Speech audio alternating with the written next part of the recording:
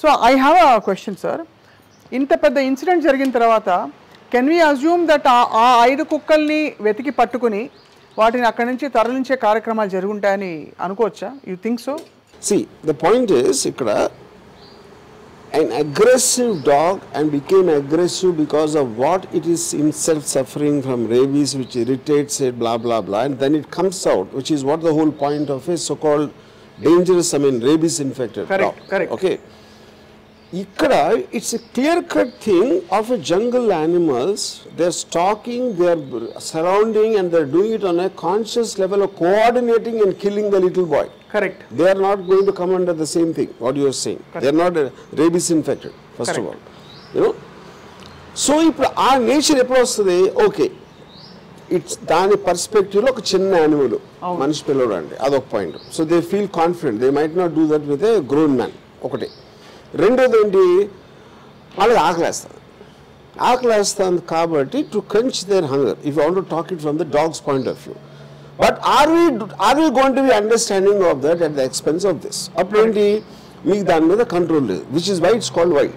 Correct. So wild animals don't have any reason to be seen in the society. In the society. That's as simple as it. Correct. అది మనుషులన్నా అవ్వచ్చు, జంతువులన్నా అవ్వచ్చు, ఎవరైనా అవ్వచ్చు. Yeah. They have to be taken out.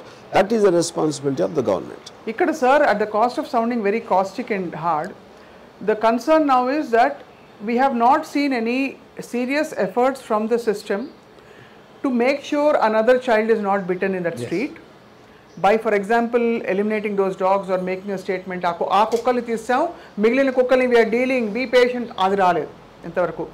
లేదు, అయ్యో ఇలా అయిపోయిందా, అసలు ఎన్ని కుక్కలు ఉన్నాయి వెళ్ళి చూద్దాం, అది రాలేదు ఇంతవరకు. ఇన్స్టెడ్ అలా అయిందా అయ్యో అనుకొని అలా వచ్చాయి. So that clearly shows a gross negligence of highest order. మరి what does the law say when a system reacts like that to a case like this? That's what I exactly mentioned. It's called criminal negligence. Right. Negligence lo gross negligence, దానికంటే beyond.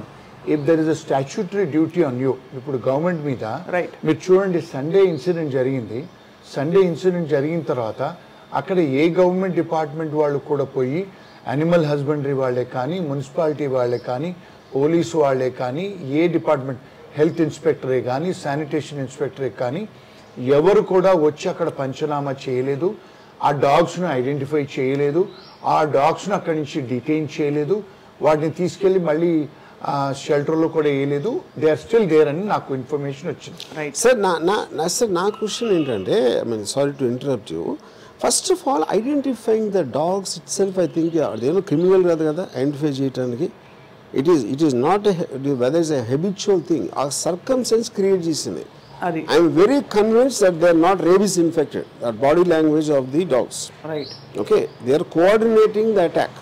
అంత వెనక్కి వెళ్ళి ముందుకు వచ్చి ఇది చేసి అది జాగ్రత్త, that is not away rabies infected dog acts. Okay, రెండో పాయింట్ ఏంటంటే, అది ఇప్పుడు జరిగింది, అది ఇప్పుడు మనం మాట్లాడుతుంటే అక్కడ జరుగుతూ ఉండొచ్చు, తెలీదు మనకి.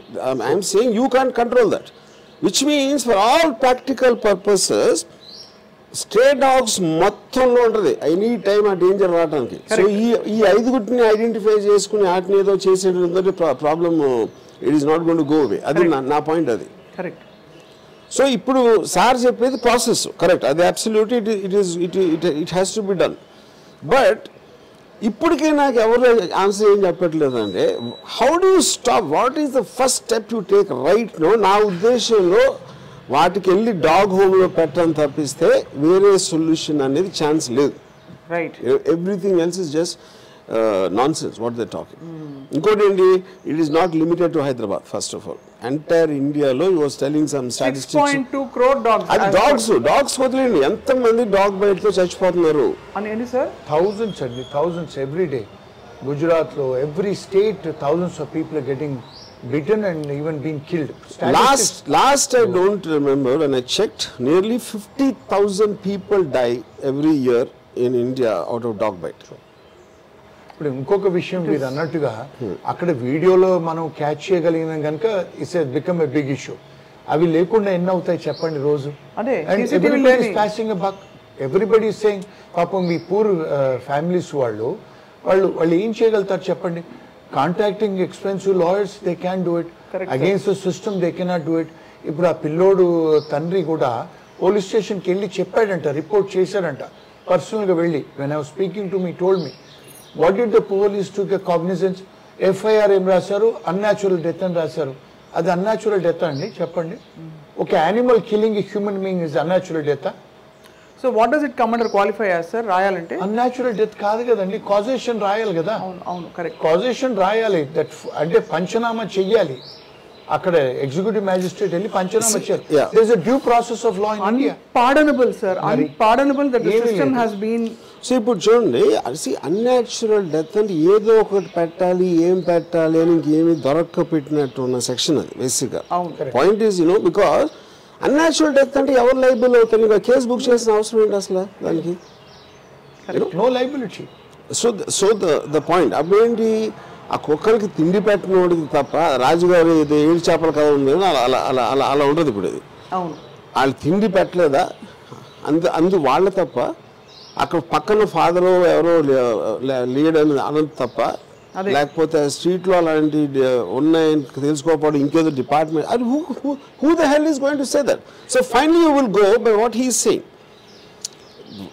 Department responsibility is to keep the roads, public places safe and secure for normal citizens. As simple as that. Which is the reason the first responsibility is with the GHMC.